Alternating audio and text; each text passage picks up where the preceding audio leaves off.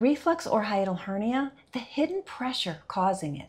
When you are diagnosed with acid reflux, you're told you have too much acid. But let's look at the science behind this. First of all, the correlation between hiatal hernia and acid reflux is 70 to 100%. So where you find one, you inevitably find the other. When we talk about pressure, we're talking about the natural pressure that makes sure that when you chew and swallow, which is the direction you want food to travel? Down. Down the esophagus, into the stomach, and then down from the stomach into the small intestine, and then down into your colon. That's the correct pressure. We've all vomited on occasion. That's things going the wrong way. The hidden pressure behind acid reflux and hiatal hernia, however, is belly pressure. This is pressure that is built up in your belly, which should not be there. And what's it doing? It's putting pressure on your stomach. And as that pressure is exerted on your stomach, it has no choice but to bring its contents upward. They're not supposed to go in that direction, but that's what excess pressure causes. So the acid moves upward and you feel acid reflux. Also, that pressure isn't allowing that diaphragm to move down fully the way it should, and it's being pushed up against. So now we get hiatal hernia.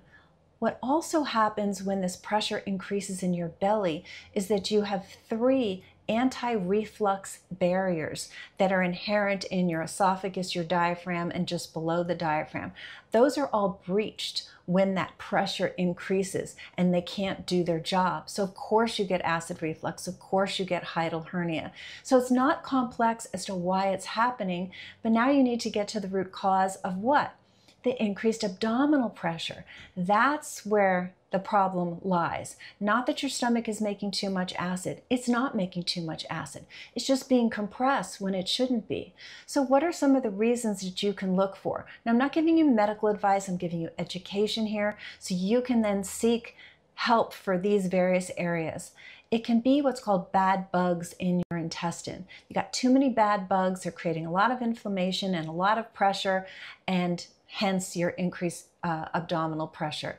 You can have a bad diet that creates inflammation. You can have food sensitivities. Also, belly weight. Belly weight just existing is creating pressure. You can wear really tight clothes. You can eat a meal that's too large.